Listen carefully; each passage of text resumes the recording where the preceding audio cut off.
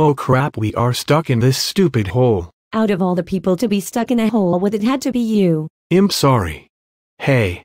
Let's try to pass the time by talking about free trade.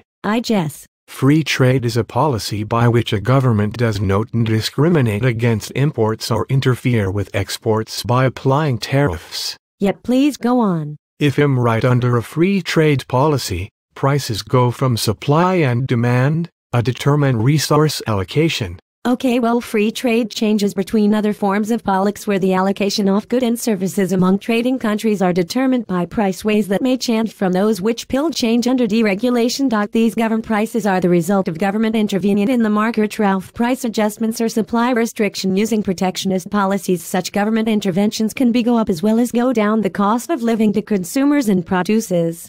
Since the mid-20th or something century, nation have increased and reduced currency restrictions on international trade.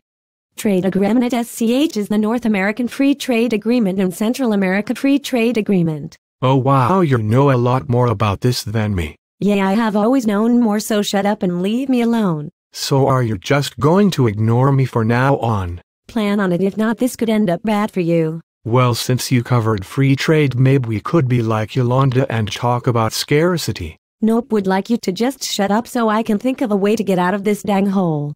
Hey, I think I see something outside the hole. I think that is a bird, Jenny. No, not that, you big dummy. Well then, where do you see? Over there. Oh, I think I can see it. Go over there and see if you can get their attention. Why don't you? Because I am taller than you. Jerk. When we get out of here, I am never going to talk to you again. Fine by me, I think my life is going to be a lot better then.